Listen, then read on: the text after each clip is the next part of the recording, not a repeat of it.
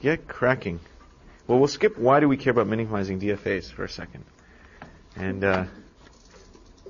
go to, actually, number 2, which is a nice warm-up. Minimize that DFA.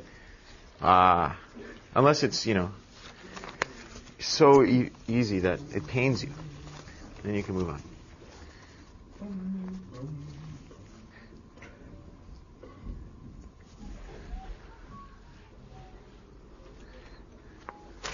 You stop doing your homework.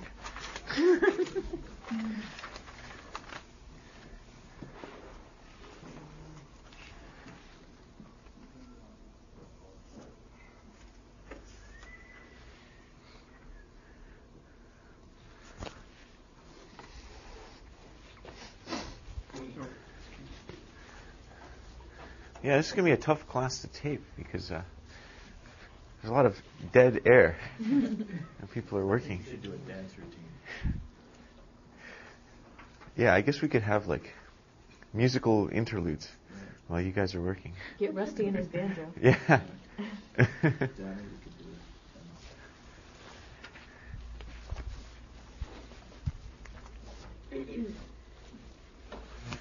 All right, I guess we can start.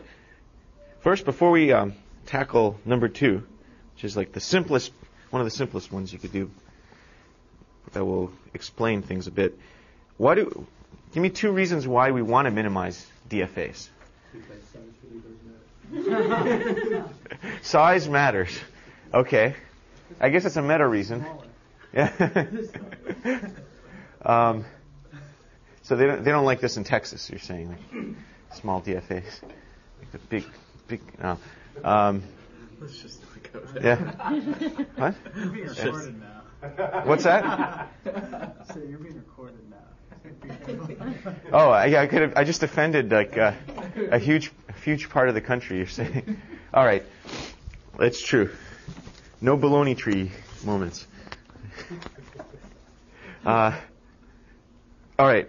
No. Well, there's a theoretical. Let me narrow it down. There's a theoretical reason, and then there's like a practical reason too. Well, it helps us compare them. Yeah, we're able to compare them. Right. So the theoretical reason is it's a normal form. The minimal form is it's the normal form for DFAs. So it lets you know if 2 ones are the same. When you're proving something about them, you can reduce it to the minimal one. It's a very nice thing to know that you can always do. So that's the theoretical reason for it. It's the canonical normal form. Lets you solve things in a very methodical way. Just minimize it and then do something. So it lets you program a computer to manipulate DFAs. What's the practical reason? Well, We're actually trying to build on these things sometimes. Right. So there is a practical use for these things, right? These are control logics for simple machines, like switches and little doors or something. Who knows what? Garage door. Yeah, garage. They're control logics for all sorts of things. Therac 25, irradiation machines, all that. So you minimize the complexity, you save some money, you get a raise. Your company does well. So it's good to, smaller is better. All right, so that's why it's good. So what's the answer for this? For number 2?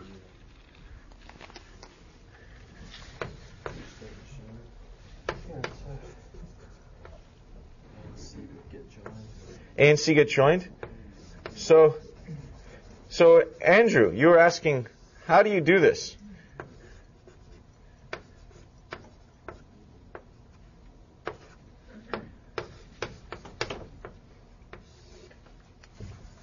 Right, so what's the principle?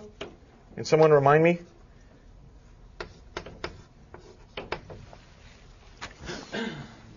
So we're trying to figure out which one of these are different. Which two, so there's 3 things here. Which ones are definitely different? We can't collapse these 2 because this is not accept, this is accept. So they're definitely different. These are definitely different. These are the only possible ones that are the same. And how do we know if they're the same or not?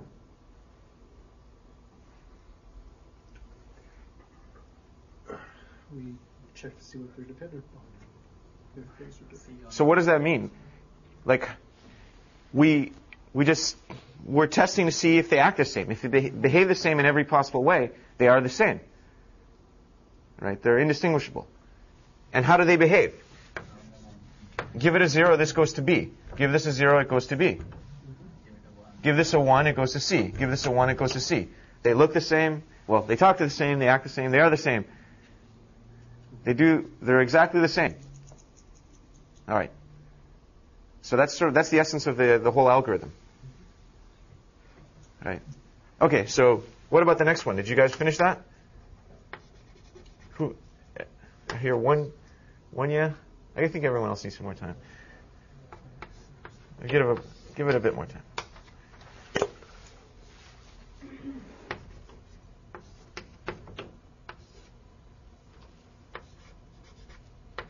By the way, do you recognize what this DFA is for? Yeah, this thing is the last number is a 0. All right.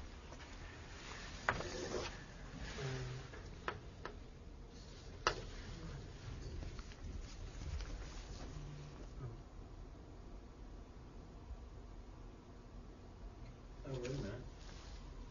What?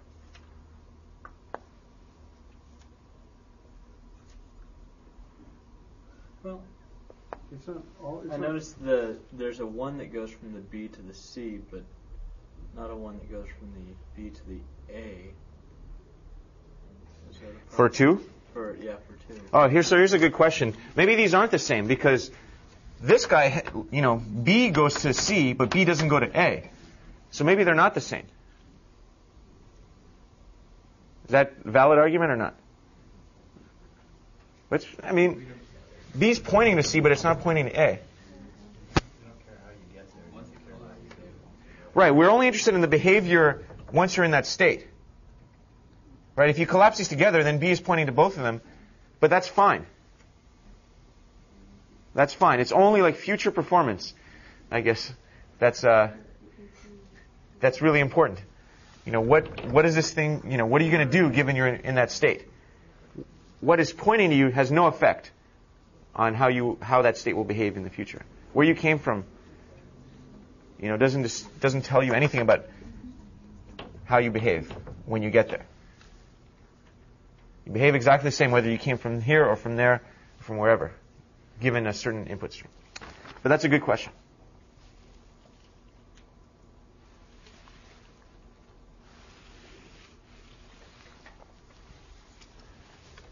All right. Make sure you all got the next one. By the way, what is the next one? You recognize that?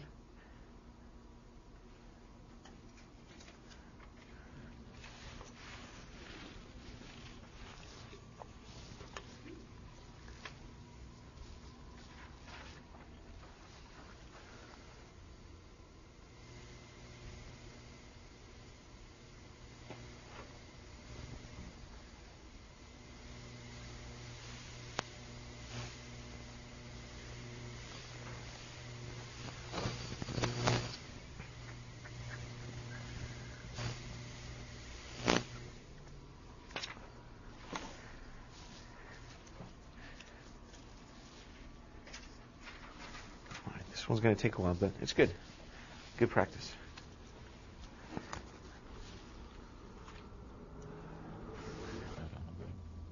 Yeah, it's this. Oh, it's great. Yeah. Question.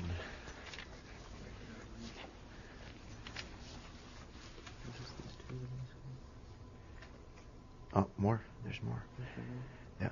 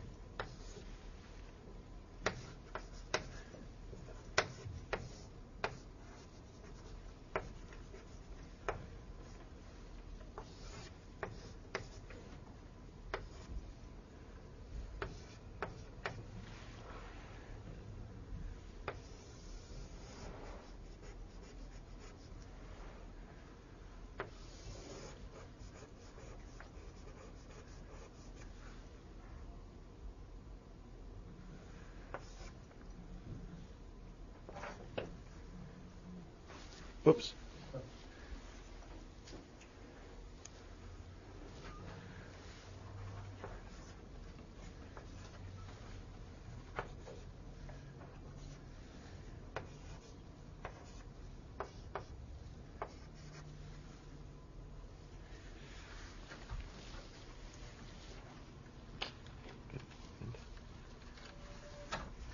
Some challenging problems at the end there for you, if you're interested, if you're willing.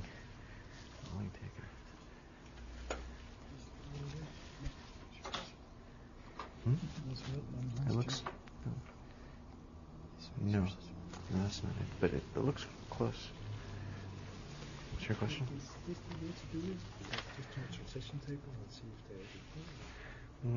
There's a way to do it that way. The thing is, certain things will become equal, but then those equalities will cascade backwards. So things that don't appear equal will become equal. Right? So here I have, for example, B, D, and F, and C, E, G. Is that correct? No, you have to be careful. Actually, why don't we? One thing is things that are accept and not accept can never be the same, even if they have the same transitions. So B and D, one is accept, one's reject. They have the same transitions coming out of them, Right. but they can't. They're distinguished another way. All right. So except for that. So okay, I can see that. Actually, that's a good question. Take an aside here. Here's a proof. Well, it comes up here, but it also comes up here. Let me write down the transitions for A on 0 and 1. On 0 it goes to B, and on 1 it goes to C, right? Correct? Yep. What about B? On 0, where does it go? It goes to B. And on 1, it goes to C, right? So I claim that A and B are also equivalent. So I can collapse this all into one thing. Because they behave exactly the same way. You feed it a 0, it behaves that way. You feed it a 1, it behaves that way. So that can't be right. Where's the error in my reasoning? So there's a difference. One is an accept state. On an empty, then one of them stays in the accept and the other one doesn't. We got 1, 2, 3 answers, and everyone else? Does everyone appreciate what the question is? So they act the same. Why are they different? Yeah, this is final. You can't just look at the transitions. This is a final state. That's not a final state. Thank you, everyone. If they were both non-final, you could say. Yeah, if they're both non-final or if they're both final, you could collapse them together. But it's easy to forget that. The base case is whether it's final or not final. So you have to use that. And then, yeah, once you figure out things that are equivalent, you can propagate that backwards. I guess it's the same as the beginning state. No, the beginning state doesn't matter. You can collapse the beginning state with other things. Remember, an arrow pointing in doesn't affect you in any way. If you do the transition table, we always have to indicate whether it's an accept state or a start Right. state too. And that's how you differentiate between two rows which otherwise look the same. Right. If Right. you forget that, then you run into trouble. Right.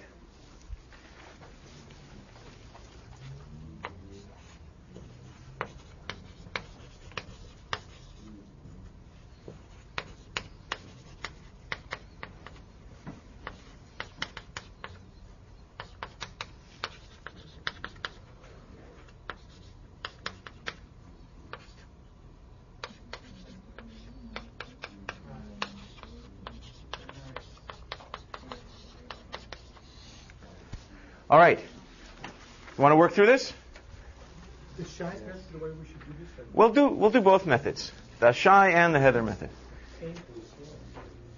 All right. So what would the shy method be? So we start with B, C, D, E, F, G, and then A, B, C, D, E, F.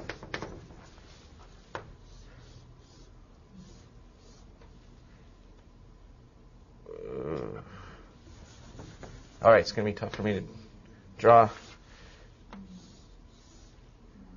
straight lines. But I'll try. My darndest. Yeah.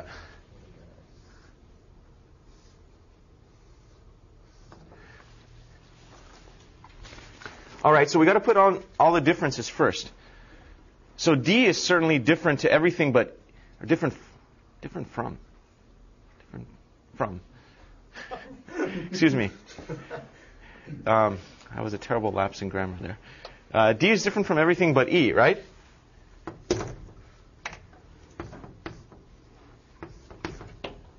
So we can just cross out, put X's everywhere there because, and same for E, it differs with everything but D. So we can put X's there.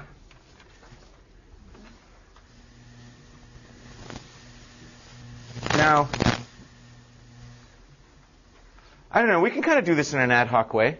I mean, you could be systematic about it, but you can just look at it. I mean, certain things. Am I missing a transition?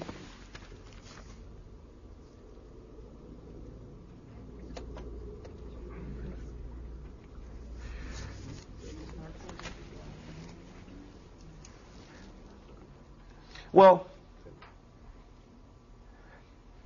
I mean, you can eyeball it. Certainly, so the things that are, we differentiate between things that are accepts and not accepts, right? Now we can differentiate between things that go to an accept. You know, so F goes to accepts. So it can't be the same as G, because G on one input goes to reject. So we're like looking at the sort of extended family instead of just, you know, we're looking at all the relations. So on 0, F goes to an accept state, and G doesn't. So certainly, for example, F and G must differ. I guess we can just systematically, well, you can just do it by the graph instead of looking at the table. I mean, so clearly, what other things must F be different from? It can't, this goes to 2 accepts, so it can't be either A or C, right? It might possibly be B. So F can't be A, and F can't be C. What about B?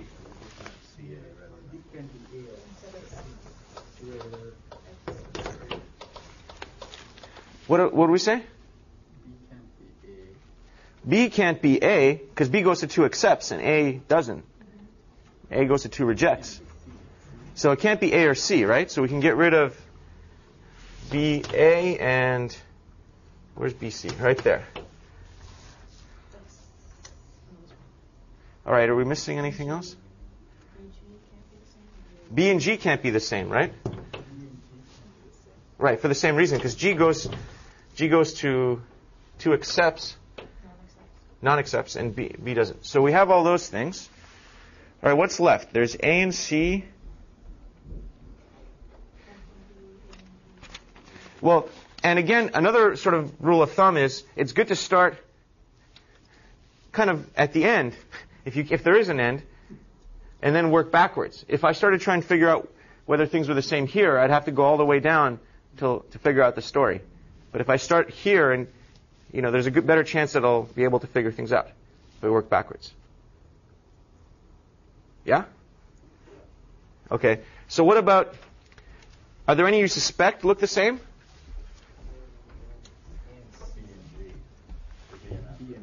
B and F you suspect? Anything else? G and C? Yeah, all right. So both of those actually should be pretty easy. Right? Are they the same? What does B do on a 0? It goes here. It goes to D. What does F do on a 0? It goes to D. So they're the same that way. What about 1s? They agree with 1. So we can collapse these two. They're really the same thing. They act the same. They're in every possible way. So B and F are the same. Check. All right, so these are the same. Now, what was the other suspect? C and G? What about those? On a 1, where does C go?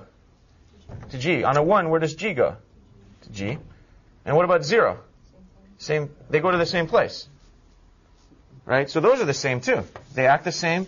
The transition, they're both rejects. You have to check that also. So C and G are the same. And what about what's left? A and G. Oh, there's A and G and A and C. So I guess, so now we can say, what about, where does A go on a 0? It goes to this blob, the BF blob. Where does it go on a 1? Well, actually, stop. A goes to the BF blob on a 0. And where does C go? It goes to the same thing, to these equivalent things. So A and C are same, behave the same for zeros, and they behave the same for ones too, right? They both point to this collapsed CG node. This is why you want to start at the bottom. Yeah, it's good to start at the bottom. If you can, so this is kind of like incorporating, this is an easy problem, I mean, because we can visualize. Anything you get to do personally instead of programming your computer should be relatively easy. And if you can exploit things like this, you always try to propagate backwards from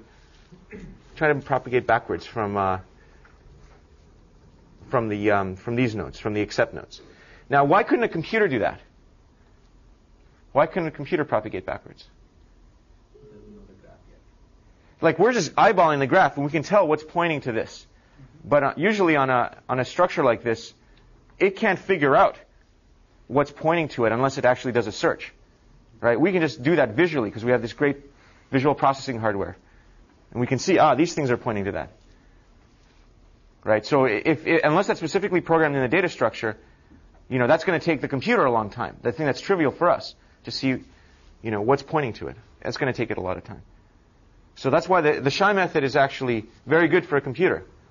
It's dynamic programming n squared. It's very nice. If you actually did it propagating backwards this way without exploiting some like parent data structure, then it would be an n cubed algorithm, it turns out. But that's not important. Anyway, so A and C are the same. Yeah. So it looks like this. What's that? I haven't done D and E? I haven't done D. No, we did figure out that D and E were different. Did you talk about it? I don't think we talked about it. Oh, I guess we didn't. Well, D goes to accept states. D only D visits accept states, on any input. E goes to reject states. So they can't be the same. They act differently. All right, so what do we have? So we have something like this. So on 0 it goes there. I'm confused. Oh, these are all the same. That's why. On 1 it goes to itself. Got the 0, got the 1. Got the 1. Got the 0. What are we missing? The 1 goes here. And the 0 goes here. Did anyone figure out what this was? Any chance?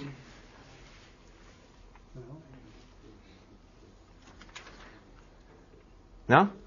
I'll tell you, it's not important. It's actually a lot like this one. This is the last thing is a 0. This is the second to last thing is a 0. See, because you go, all right, if we get a 0, no matter what we get, we accept on the next stage. If we get a 1, no matter what we get, we reject on the next stage. But then if you get let's say you get a 1 and a 0, then since the last character read was 0, it's just like being here. Yeah. So this tree is just enumerating all the possibilities for this remembers, these states remember the previous two characters read. So 0, 0, 0, 1, 1, 0, 1, 1. So, but that's too much information. All you really need is you don't need all that information. So it can collapse. It's kind of interesting. I wonder if it collapses. If you do it gets really pretty. You keep on doing third to last thing is 0.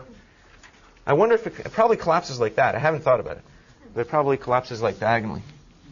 I don't know. But anyway, so there you go. There you go. That was that. You can skip the next one. That's just, you pretty much know how to do it. Oh, we have to do the Heather way. Well, I haven't ever seen the Heather way before, so this is kind of scary for me, but I'll try it. So A, B, C, F, G. D and E are different, right? Because they're rejects. So 0, 1. So D stays in the club. Yep. D stays in the club. E goes to F, G. G. So who stays in the club? A stays in the club. Yep. B goes to D. D, E. C stays. Do you know what I mean by stays in the club? You don't go to the other group. Yeah, it stays in this big group. C stays in the club. F doesn't, right? F goes to D, E. And G goes to, stays in the club. G stays. One little thing I don't know if I made clear before, is when you say it like B goes to D and E, what you should really think of it as is B goes to the club, D is in. Right. Yeah. So D goes to DE and DE. And D, as long as D are in the same club, you're okay. Yes, thank you. All right, so what happens now? So we get ACG. Hey, that's pretty good, huh? No, but you have to We have to look at them. Huh? Look at them We have to You have to again. relook at them because they might have changed. But I know they don't. I'm sorry, I'm jumping ahead. No, they don't. They go to a different club. You're right. All right, and then we get. And then draw a line. All right, it's not as easy as I thought. B, BF, BF. and then And I guess we have to separate D and E. Separate. are separate. Yikes. So A. So help me out, someone. A goes to the BF club on 0. A goes to the BF club on 0, and it stays in the ACG club on 1. And same with C and same with G. It goes to the ACG club. Where does B go on 0? It goes to D, It goes to the D club. the D club, The D club. And the E club. and the E club. And same with F, right? And those are already singular, so we don't even have to evaluate them. Yeah, we don't have You're right. to- Okay. I was just curious where they went. D stays with itself. D. This is DE. These will have to be. They have to be different, right? Yeah, that's why. It's a good way to check if you made a mistake too. So E goes to F, And G. FG. You don't really have to do this, but if they were the same, you would have screwed up. It's a good error check. So those are the groups. So that's it's the same. It's a very similar argument. Yeah. Yeah, I guess. Then drawing that, I guess. Yeah. Good algorithm. Maybe this one might be easier. Good algorithm. All right. So that's it for that. All right. What else do I want to talk about?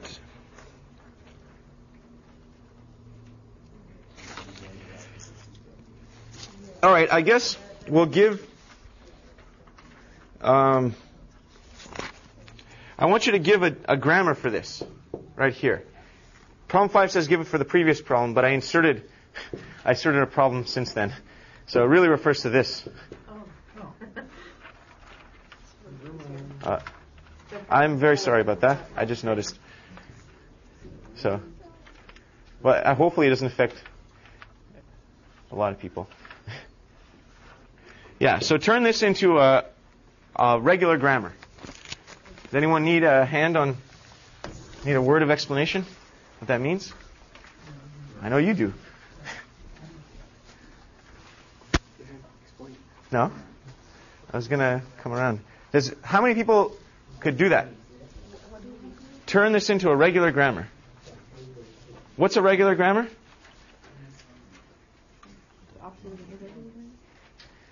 Well, so it's something of the form like A, start goes to 1, A goes to 0, or 0, A, or epsilon, something like that. You guys all comfortable with those? No? No? All right.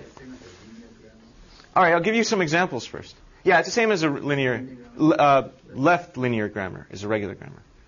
Okay. All right, so let me give you an example then. I'll go reverse. I'll give you a grammar, and I want. Linear grammars also regular? Um, Because the reverse of the string is also regular? Yeah, I guess maybe I have to think about. I'm not sure what the definition of linear grammar is. That's why, what it refers to exactly here. Right, you're right. Right. Regular grammars are also right. Linear grammars are also regular. But let me do this problem. So what if I have something like S goes to 1A, A goes to epsilon? What language does this represent? What? Can you give me a regular expression for what this is? It's just one. Because if you follow the rules, you start here, drop a 1 and an A in there. A is only epsilon. It's just the language 1. But now, what if I had...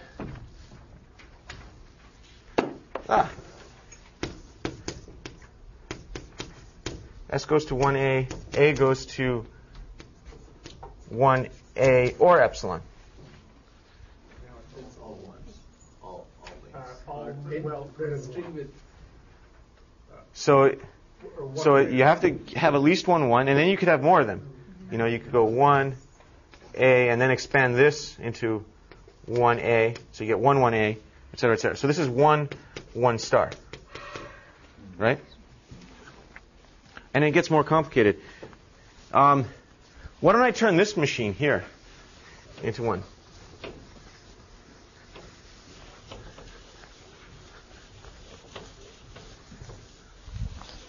It's actually very, very simple. Right, so start is there. So if I get a 1, I go to C, right? So I say S goes to 1, C. If I get a 0, I go to B. So I just do that. So S can either go to 1C or 0B. All right, and then what? I mean, basically, this is S. Yeah, so you just put in something for each transition. So yeah, what does B go to? It can go to 0B. So 0 and then another, and do it one more time. Or 1C. Or to epsilon, I can just say stop. It's allowed to stop because of that. And C goes to 1C or 0B, or that's it. All right, so why don't you do that for this one and practice. Or do something else if you know it already. the grammar for the minimized or the original? The minimized one, just to give you guys a break. Are you drawing it right now on the board? Yeah. Because I erased it accidentally. Let's see, I have it here. 0, 1,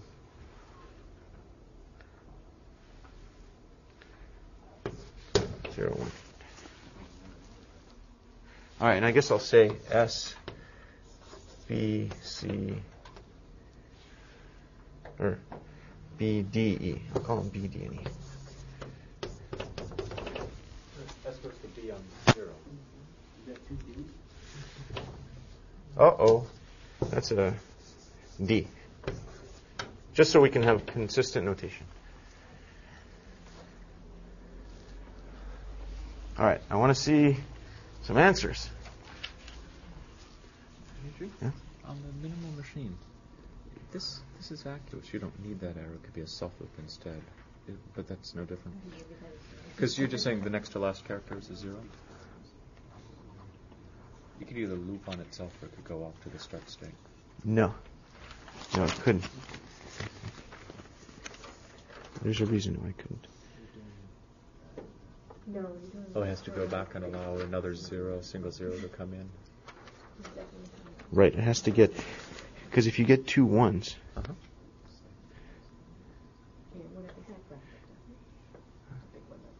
see what you're saying. You're saying you could just go this way. No, I was claiming that you could just loop on. Oh no, the difference is because this is an accept. This is an accept. D&D. Okay. Yeah. Mm-hmm. So these are accepts. So if you loop back, you get an accept. Right. If you went there, it's not accept. I should have written my circles. Yeah. Yeah. Those accepts will trick you every time. So would this be acceptable if we didn't split it up by ors, but instead just put it out like? Yeah, you could write it out like that too. Yeah. Okay. So let's split it up. Well, not like before, but just like not A, B, D, but instead just A, B, C, and D. Yeah. Yeah, that's fine. Okay. Good.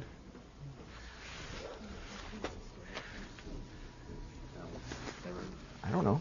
Check with your neighbor. I did. She didn't know either. Why not? I think I have different. Different letters? I'm looking at the same thing. Oh, He drew a different one on the. Yeah, I did. The reference. See. Oh, sorry. The reference has changed. Wow.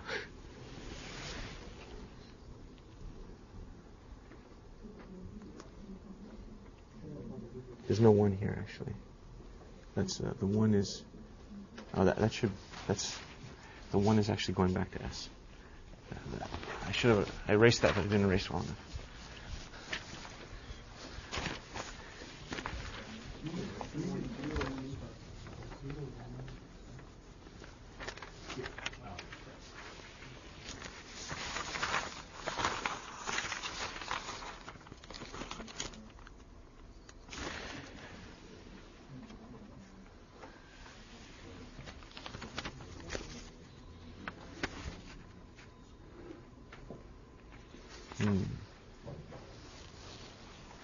Do we have answers?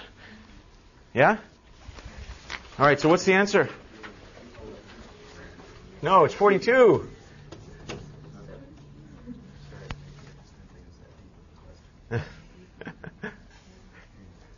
All right. Quick. This goes to 0B. Or 1 S. Okay. Huh? B. Quick. Goes to 0D, 1E. All right, so this is mindless and trivial, right? D goes to 0D, 4, 1E, 4, enter that. Trivial. E goes to 0B, 1S, or empty. All right. So final states can go to empty set. Yeah. All right. So they're not so bad, huh?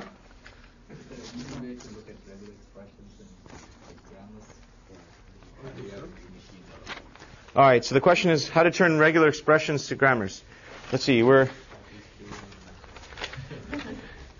why don't we work through that? I think there's some ad hoc rules. You could always turn it into a machine. Oh, but you don't have to turn it into a machine. These guys are simple enough that you don't. Yeah. So what about A? What could you do? S goes to 0 B. B goes to 1 C. And then what does C go to? 0 C or epsilon. There you go. So this is how you can make, you can add tons of new letters wherever you like if you have some complex structure. So you start with S, then you get 0B, and then you get, say, we'll derive, say, 0, 1, 0, 0. You go S, 0B, 0, 1, C, 0, 1, 0, C, 0, 1, 0, 0, C 0 1 0 0 epsilon. Right? That's how I got, say, for example.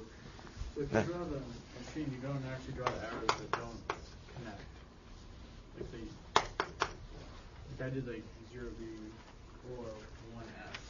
You're drawing both arrows out. That, like you move back to the start. So the question is, Sorry. If you were actually to draw the machine out, like when converting it, instead of like actually writing it out first, because I draw it and I see it better visually. It seems like you have to have a 0 and 1 going out of each state. yeah, And so when I did that, I had more stuff. Yeah. More expressions Yep. Yeah, if you draw the machine, you'll get more expressions. in that. More complicated thing. Is it okay? Are we going to take marks off of you? No, is it the standard? I mean, is that? Well, it's better. I mean, if you can describe something in a compact way, that's always better. Because it's easier to understand. I mean, this characterizes 0, 1, 0 star a lot better than, a whole bunch of symbols. But usually it's obvious when you can make reductions too. Yeah? Can S go to 0, 1B? It could. That wouldn't be like a linear grammar. Yeah. Only one Yeah. symbol. Yeah. So it turns out if we modify these rules a little bit, then we'll get things like if we can have symbols on both sides of this, then we'll get things that aren't regular expressions. We'll break the pumping lemma. Like if we had S goes to 0B1 or something, then we can get 0 to the n, 1 to the n.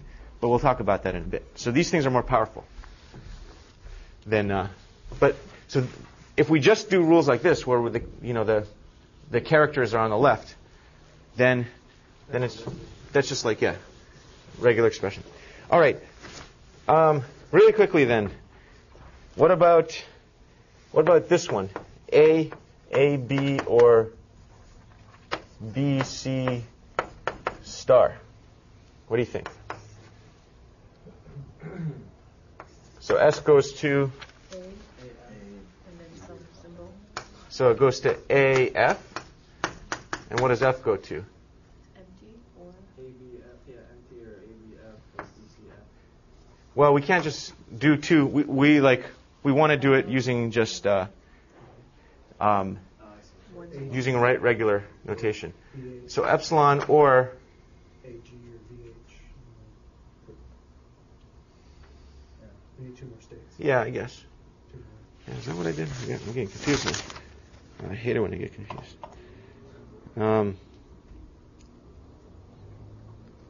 Yeah, okay. So it'll go to A.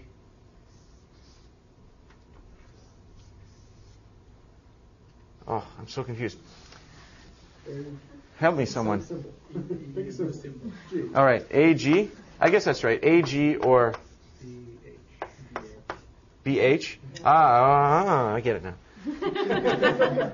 And now G goes to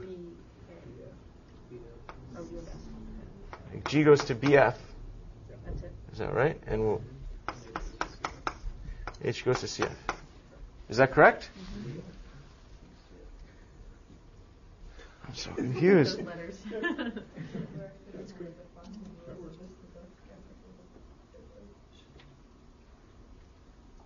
You would put up for the F in the second line also instead, right? So you're saying A, G, F? What do you mean? Well, that won't work because. Or F? That's pretty circular, right? That's like an infinite loop if you do that. But that's okay, right? No, because then how do you... So let's say I start. I go, okay, S, A, F, A, F, A, F, A, F. That'd be really bad if I kept on substituting F in there. My computer would have a fit. Yeah, so you can't do that. So that's why you kind of have to make up a new symbol and do the recursion that way. Just like what we did here. Yeah, there. These are confusing, huh? All right. Next thing is this is a good one. Yeah. If you loop again, let's say the first like A, then AB, then do BC again, is that allowed, or do you have to do AB, AB, AB? A. When you have like the parentheses start, you have to do. You can do A, Either B, one. C, B, C, You can do Yeah. A, B, either. Yeah. Okay. You can do either one. So I guess probably what I meant was FF then. FF? No, because you can't have two non-terminal.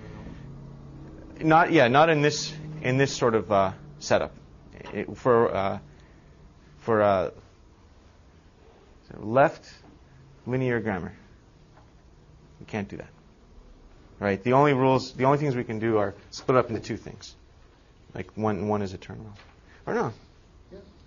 Yeah. That's what Shai said? All right, I'll trust him. I'm sorry, I didn't.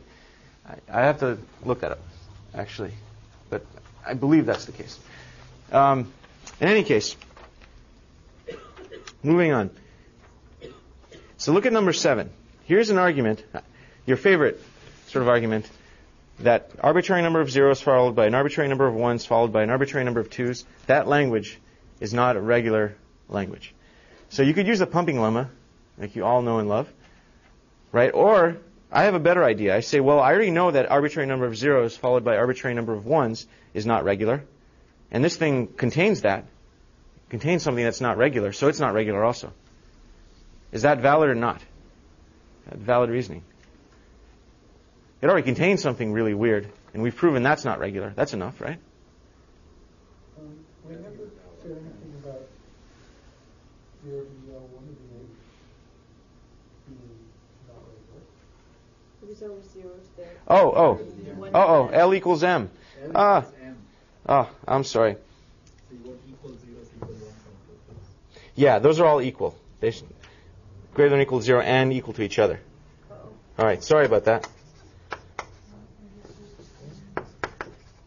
Of course. Because otherwise it's 0 star, 1 star, 2 star. Yeah. So what I mean is, L equals M equals N, etc. So I should say 0 to the N, 1 to the N, 2 to the N, and 0 to the L. I don't know what I was thinking, but there you go. So anyways, we already showed this was not regular. Right? And this is, oh God, this is what I mean. Yeah. A different number of twos. It doesn't matter. All right, so this one is having issues, this problem. Maybe, my whole point was that just because you show one thing is regular, and then you have a bigger thing, or you show one thing is not regular, and you have something bigger that contains it, doesn't necessarily mean that's also not regular. You can't use that line of reasoning. You have to that's false reasoning. Because like the universe, like the language that has everything contains non-regular sets. Right? 0 or 1 star contains tons of non-regular sets, but it is regular. So you can't just argue that way. All right. So I've got to fix that. That's on the to-do list. All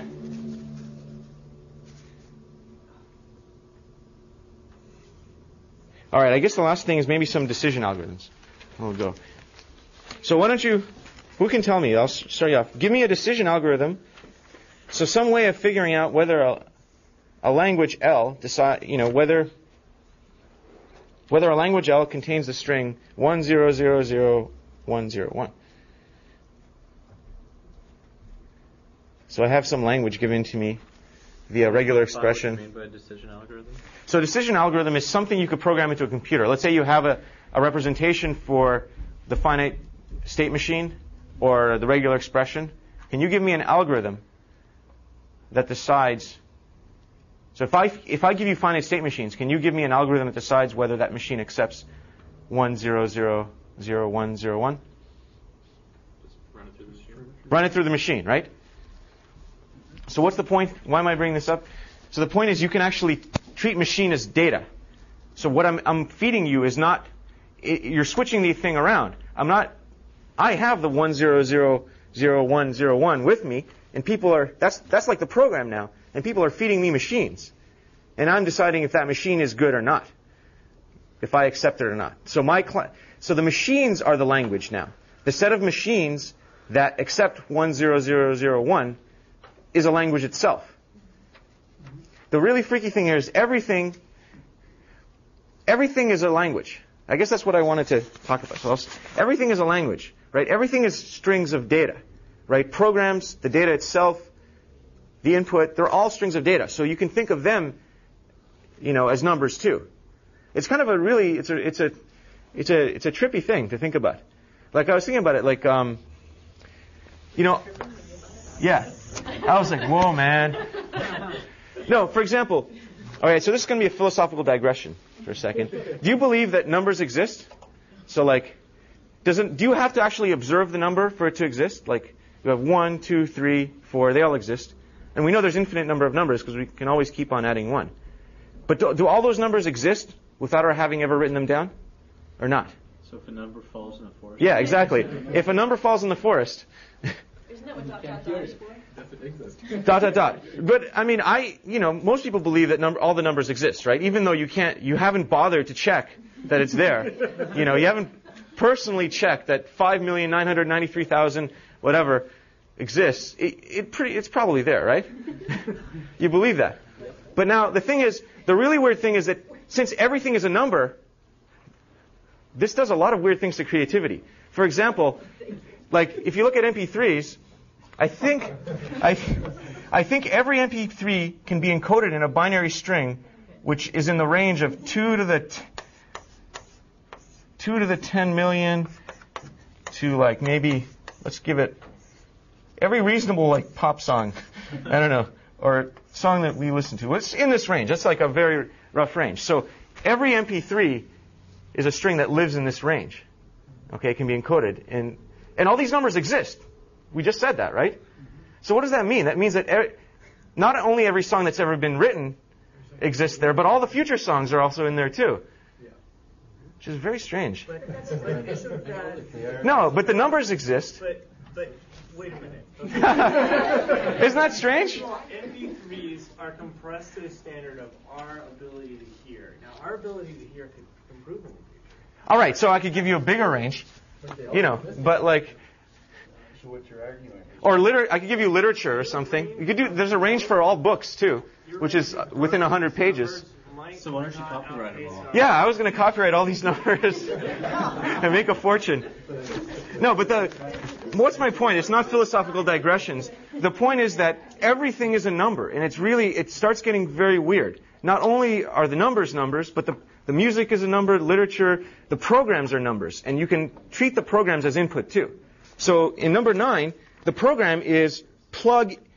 This is a meta program. It's not a finite state machine. It's a Turing machine, which we'll talk about later. But it's a program that takes other programs as input and it evaluates them on 1,000,101. So everything is like completely backwards.